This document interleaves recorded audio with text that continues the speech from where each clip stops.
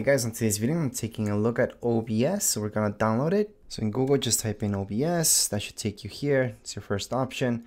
Then you're gonna see this. So from here just click on Mac and then you're gonna get these two. Intel are older computers.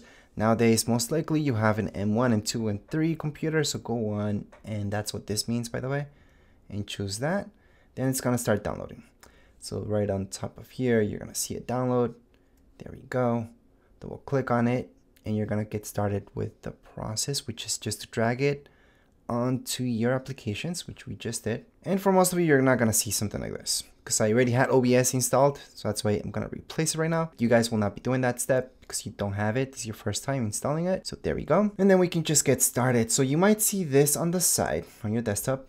All you guys have to do is right click on it, eject to get away from that. And then you're gonna go right into Finder applications, and you should see it there. So OBS should be somewhere in here. So it's down here below. I'm just gonna make a shortcut for it. You guys do not need to do this. Once I open it up, it should be working fine. And that's it for this video. If you guys have any questions, comments, you guys can write down here in the comments area. Don't forget to subscribe and like. Thank you.